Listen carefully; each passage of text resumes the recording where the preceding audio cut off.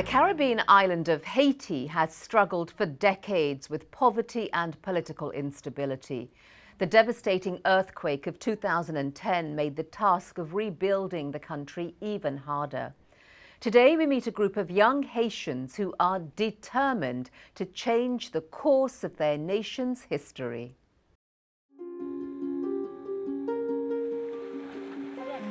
It all started with one young man's dream. Ça fait me sentir, parfois, même si vous avez des difficultés, même si vous avez des barrières, depuis vous travaillez avec détermination, donc c'est facile pour surmonter.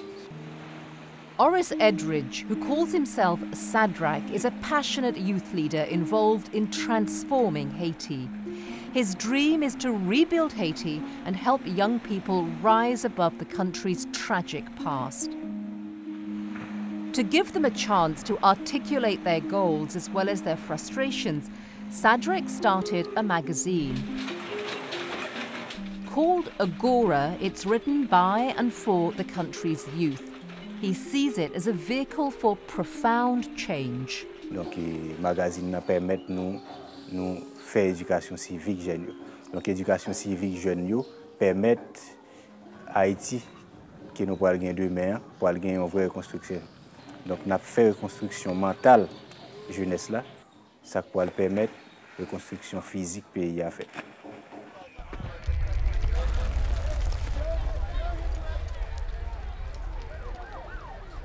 If any country needs a better future, it's Haiti.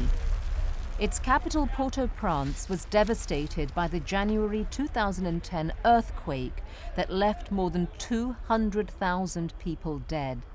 An equal number still live in makeshift camps.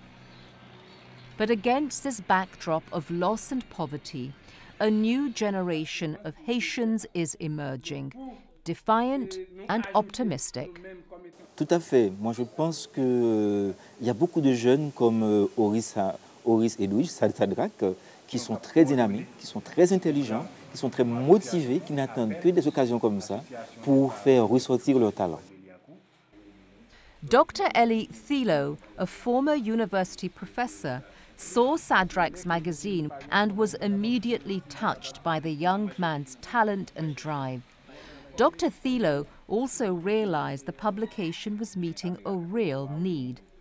Beaucoup de jeunes qui vont à l'école n'ont pas accès à un journal, n'ont pas accès à un magazine, n'ont pas accès à des livres dans les bibliothèques. D'ailleurs, il n'y a pas de bibliothèque.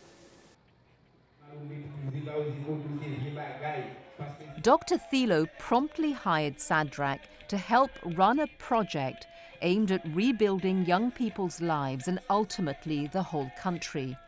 The initiative is managed and financed by the United Nations Democracy Fund, whose goal is to deepen participation in the political process around the globe.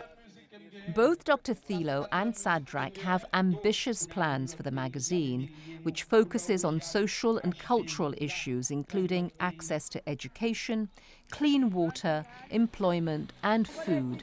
Le magazine qui est maintenant au niveau départemental en termes de couverture, bientôt sera un magazine au niveau national. Sadrach is familiar with the challenges facing young people. He's had to come through his own struggles to become the person he is today. As with many children in Haiti, his parents went abroad to work, leaving him behind. He was 6 years old. Jusqu'à présent, depuis en 92, je parle papa. Et maman lui-même depuis en 98. Jusqu'à présent, je n'ai pas jamais retourné. Je parlais avec eux dans le téléphone et même oublié le visage.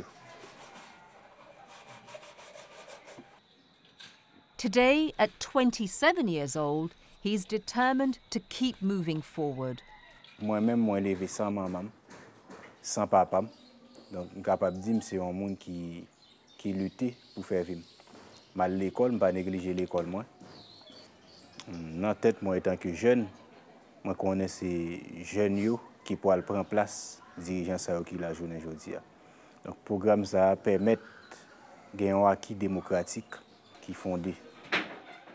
To increase his reach among his own generation, Sadrak now also uses a radio station, both to cover issues Haitians care about and to give young people a voice and a chance to restart their lives.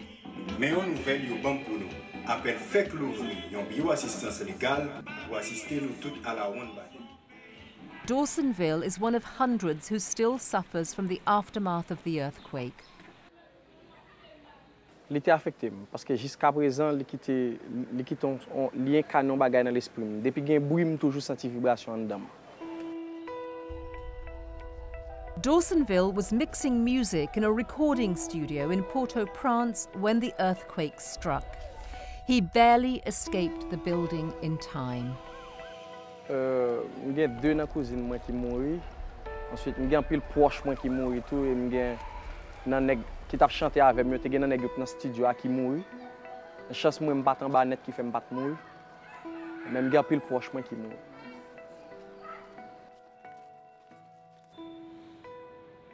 In the chaos after the disaster, Dawsonville fled the city to live with his cousins in the countryside. It was here that he was fortunate enough to hear Sadrak's radio message and is now getting a new chance at life. But he still believes more needs to be done. Trop jeunes dans la rue, trop jeunes, et comme si pas de travail pour faire. So, je comme si pour avoir plus l'école professionnelle pour jeunes à apprendre, après 4-5 ans encore, et puis tout le monde sortir avec une profession, et puis tout le monde travailler avec souhait. Mais le jeune maintenant, c'est surtout ça dont il a besoin. Il a besoin de se sentir respecté. Il a besoin de vivre dans la dignité. Il a besoin de vivre dans l'autonomie. Et pour cela, il faut un emploi. But while economic reconstruction is crucial, both Dr. Thilo and Sadrak believe an inner transformation is just as important for Haiti's youth.